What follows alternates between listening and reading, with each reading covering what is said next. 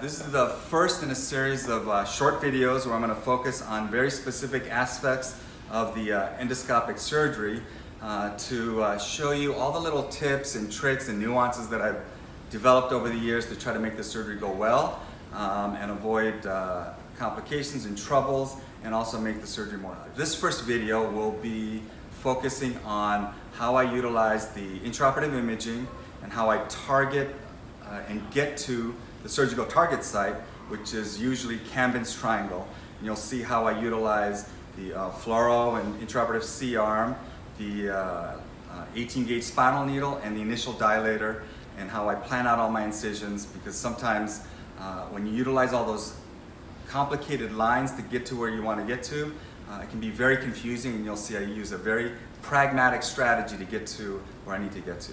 Before getting started, it's imperative that we have everything all teed up so that during the surgery we don't have a lot of missing items or we're fumbling around through things. So I'm a big believer in checklists. And here's an example of the checklist that's utilized for this surgery. It includes all the things that we need during the surgery and before the surgery, along with nuances that take into account what room I'm in, what hospital I'm in, and what site I'm utilizing and what equipment I'm utilizing. You can just see how many things there are. And I always say the smaller the incision, the longer the checklist that's necessary to make the surgery. All right, so the first order of business is when this patient's position, I bring the C-arm in upright in an AP position. You can tilt it, but I want the rainbow to be 0 so that the image intensifying screen is parallel to the earth. That way, when it comes to a lateral and it stops at 90 degrees, I know I can get a perfect lateral. Alrighty, so the first thing I do is once I know that the patient's perfectly flat relative to the earth on an AP view at the surgical target site, I draw the clinical midline. That just gives me a frame of reference as to where I am. So just a very long line. And then on a lateral x-ray, I just use the pencil. So I don't draw all these complicated lines in the AP and lateral plane because I get confused. So I use a much more pragmatic strategy. I use the lateral x-ray and I use the pencil roughly 15 centimeters from the midline. And I look over there, shot, and that looks like a really good trajectory.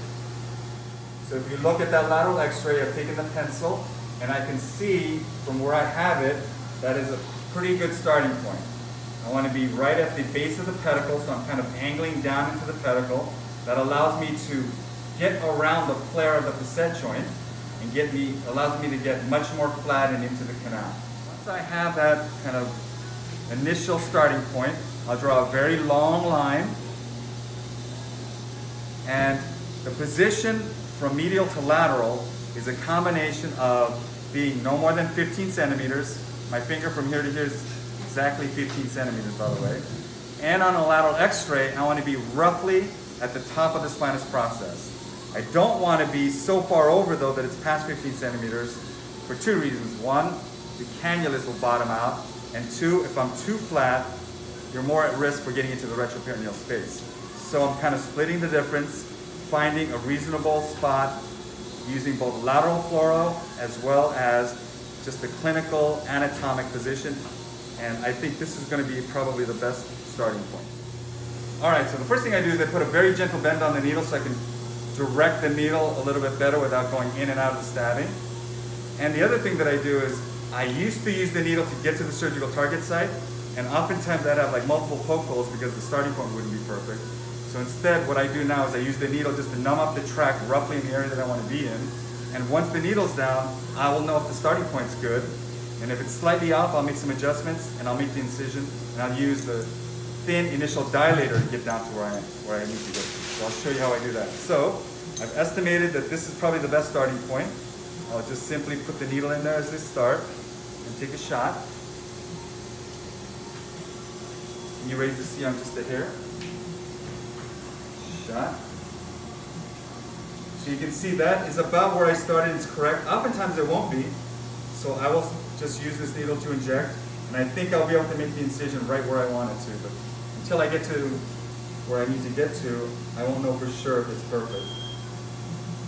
So I'm just numbing up the fascia, the muscle, the subcutaneous skin, and most importantly, the facet joint. Shot. And I can tell from that lateral C-arm image, I really like this starting point and trajectory.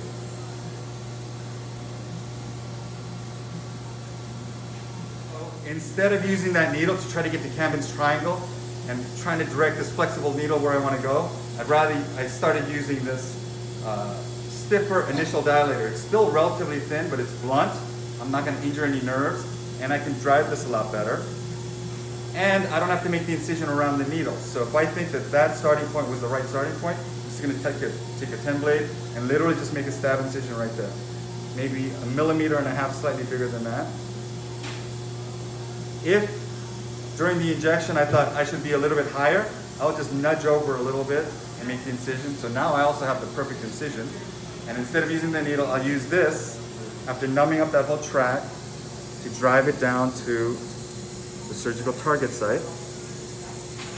Being real gentle, I have my hand on the patient's back so I don't plunge. And I'm going to use lateral imaging to direct exactly where I want to go. So if you look at that C-arm picture, you can see that I'm heading to where I want to get to. I'm going to touch the facet joint. Shot. And I can just slowly, I can feel it, I can just walk down, hugging the supraarticular process, watching neuromonitoring for free-running MG activity, and just very gently getting to Kambin's triangle. So I'm just kind of gently winding my way down. I feel so much more comfortable with this than the needle shot. So it's a little low to do a discogram shot. And it's so much easier to direct this than the needle. If I use the needle, I have to start all the way back and create a new track. This I can almost wand back and forth. And I can feel the disc there. And I'll even tap the dilator. Can you come over here, Jen? So once it's on Kambin's triangle, I can kind of feel that it's on a disc. I will tap it like this to see if there's any jumping or any free-running MG activity. If the patient's awake, we can ask, does this shoot a pain down your leg? All right, so now I have this on Kambin's triangle. I know I don't have a nerve in the way. I'll inject the disc by using this little opening, long 22 gauge needle. Same thing, taking my time, being gentle. I can feel something that feels like disc, and I know that the patient's not jumping. And this is how I'll do the discogram. Rather than trying to drive this flexible needle to where I want to get to, and stabbing back and forth to try to get to where I want to get to. This is much easier and much faster. Shot. All right, so I have the needle in. It feels really good. If you look at the C-arm image, I'll aspirate and very slowly start taking some shots with the injectate. Shot. Making sure I'm getting a good discogram and looking for a leakage out the back to identify the angular tear. And I already see it right there. There's a little shadow, crescent shape you can see right there.